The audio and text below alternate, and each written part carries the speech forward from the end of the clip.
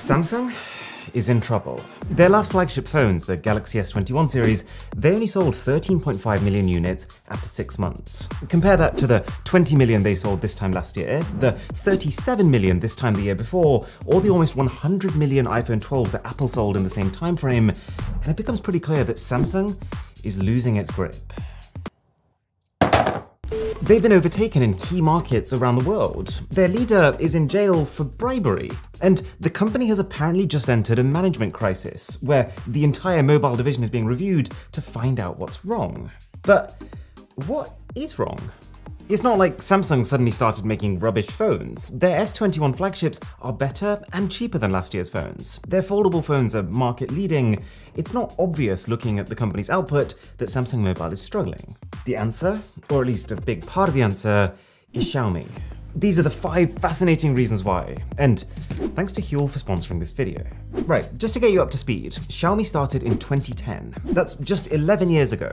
But even then, by 2014, they'd overtaken Samsung in China. By 2018, they'd beaten them in India, and just now in 2021, they've knocked them off the top spot globally. That's ridiculous. That doesn't even make any sense. How?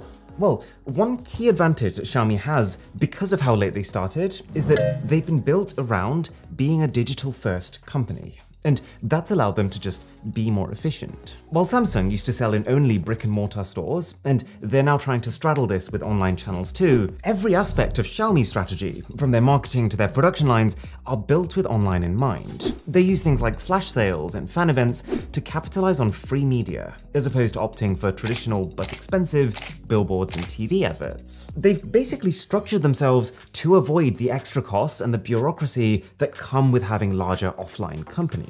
For example, they don't have meetings for the sake of having meetings. They only have physical stores when they want to focus on products that actually need a physical demonstration. But most importantly, because of all this, they've managed to massively streamline their staff. Let me be very clear here. This company has managed to exceed Samsung in sales with only 7% of the number of full-time employees. 20,000 versus 300,000.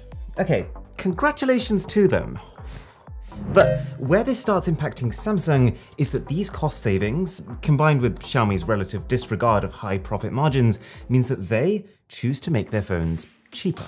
I distinctly remember when I first started testing Xiaomi phones. I was a literal baby back then, but even then, by this point I tested a lot of cheap Chinese phones. You had Qbot and UmiDigi and Ukitel, etc.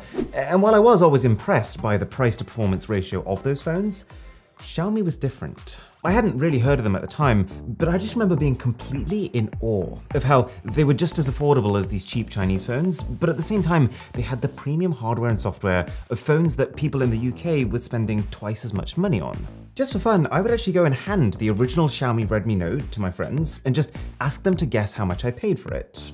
Admittedly, not the typical definition of fun, but the point is, nobody even thought to guess close to how much it actually was. Now, don't get me wrong, for their low-end phones, Xiaomi does use every trick in the book to get the price to where it is. They use ads in the software, they use bloatware, they use early bird pricing.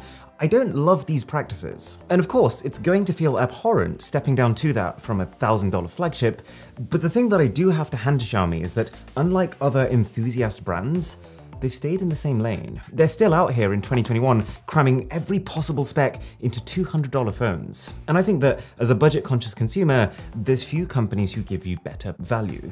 And if there was any doubt about this, all you have to do is look at the resale market. Unless something is particularly limited in stock, the resale market is a very good gauge of how much value a product actually provides when you strip away all the brand power and marketing. And if you've ever tried to sell a Samsung phone, you might well have been left with a bitter taste in the mouth when you realize just how much value you've lost.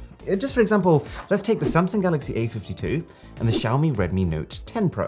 Both 2021 phones, but the Samsung was launched at £400, Xiaomi at $270. But now, a quick search on eBay finds these two devices selling for almost exactly the same amount. Okay, you might be thinking, wait a second, Xiaomi does make expensive phones. They've got that Mi 11 Ultra and that Mi Mix Fold, which are basically the same prices as Samsung's counterparts. And you'd be right, but the way that Xiaomi has managed to have those, while still serving insane value in the budget and mid-range segments, is through sub-brands. See, the issue that you can tell Samsung has is that it's fighting against itself. Some part of Samsung is aware that if they make their mid-range phones too good, then they're going to be so similar to their flagship phones that they're just going to cannibalize their own sales. So, Samsung's phones at $400 or below are honestly just not competitive. But by using sub-brands like Poco and Redmi, Xiaomi is still able to target these more budget-conscious segments. They're still able to go all out and actually make these as feature and as spec-rich as they want to, but still keep enough differentiation such that there's still room for their luxury Mi flagship phones. Sub-brands are what allow Xiaomi to sell a nearly flagship for $400 and then an actual flagship for $1,200 without looking like they're being inconsistent or contradictory, whereas it might well be an issue for Samsung. It's not a revolutionary idea that better value is generally more appealing for customers, but a few things have happened recently which have quite quickly made this value more important than ever. For starters, coronavirus. Many people haven't been able to work. Many people are having to take time off to look after themselves or others. I've seen all sorts of small businesses collapsing around me. And in financially difficult times, companies that focus on high price to performance ratios are the ones that succeed. But on top of this, being stuck at home, people have very quickly transitioned to online shopping. And it's like the stars have aligned for Xiaomi, because remember, they are built around being digital first. See, when an average consumer is buying a phone online, they're looking at very different things to when they're buying a phone in a store. It's much less about how it feels in the hand and the perceived quality from how spaced out your products are. It's much more about the measurable specs of the phone compared to others.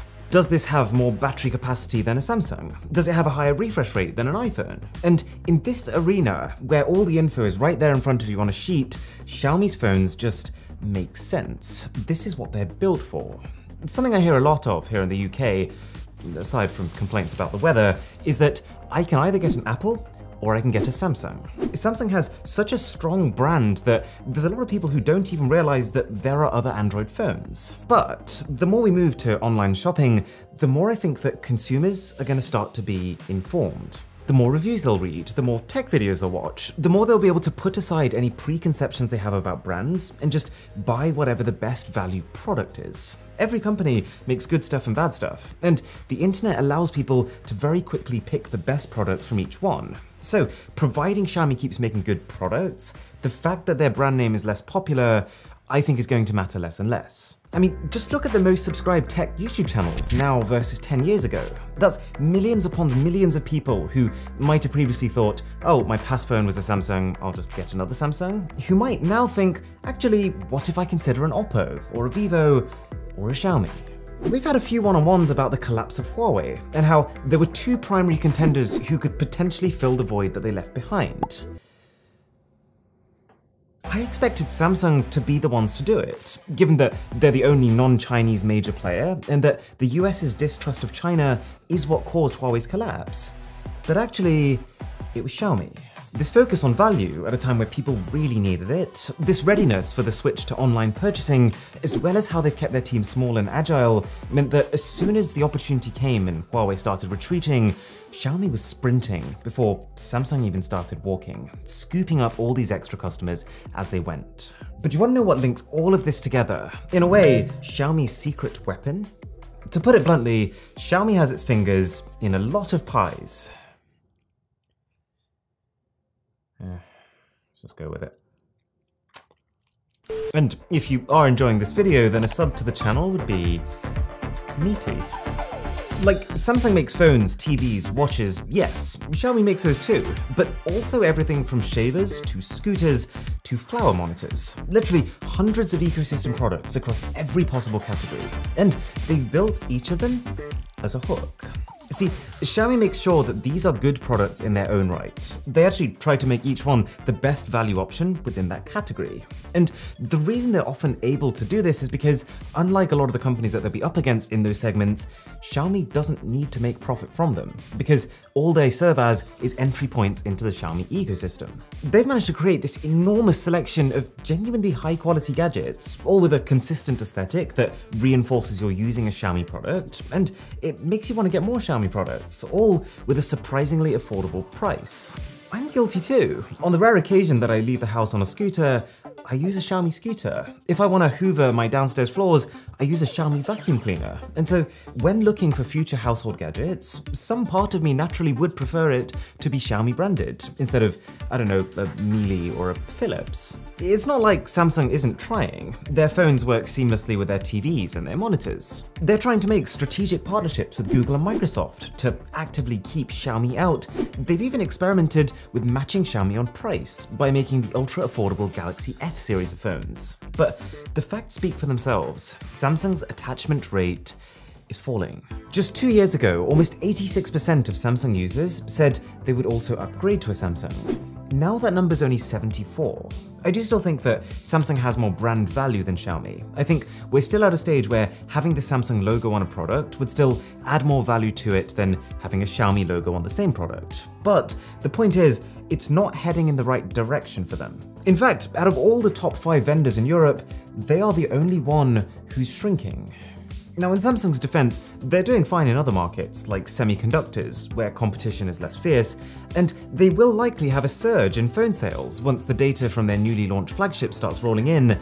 But also remember that when it comes to phones, Xiaomi haven't even touched the United States yet. This company is leading the world without even accessing the richest market in it. They say that they're waiting for the right product and the right time. Others say that they're scared to enter for fear of getting blacklisted like Huawei, or potentially getting sued by Apple for patent infringement. Either way though, the top level summary is that Xiaomi phones are on the way up, and Samsung's phones are on the way down. And if you're wondering why Samsung's all of a sudden putting so much emphasis on foldables, I'd be willing to bet that this is because it's the only market where they're comfortable that they can beat Xiaomi in. Yes, they could start cutting their prices even more, but this is not a battle Samsung wants to engage in. They've got more to lose than Xiaomi, and they might well lose against a company that's more efficient and willing to make practically zero profit on their hardware. Right. So I've talked about Huel before, how it's a healthy meal made with natural ingredients like oats, coconut, peas, in a really convenient form factor. Or in other words, a shake that has 26 vitamins and minerals and all the proteins and fiber you could possibly need. Okay, with that in mind, the one thing that I haven't showed you yet is the best way to have Huel. I used to use the shaker and make it myself, but these ready-to-drink shakes are next level convenient. It's practically an identical ingredients list, but you now have zero washing up to do. It's going to be chilled because it's been sitting in your fridge, and for some reason, these just taste better. This is gonna sound a bit odd, but whenever someone comes over, one of the first things I do is hand them one of these banana ones and wait for them to tell me how surprised they were by it. So, give it a try. I've dropped a special link, which if you click, it'll help to support my channel. And if you order 24 bottles, you also get a Huel t-shirt. Beautiful invention this. If you want to find out about other hot inventions, I've got just the video up here. Or for why Samsung's latest foldable is really confusing, click here. My name is Aaron, this is Mr. Who's the Boss, and I'll catch you in the next one. Oh gosh.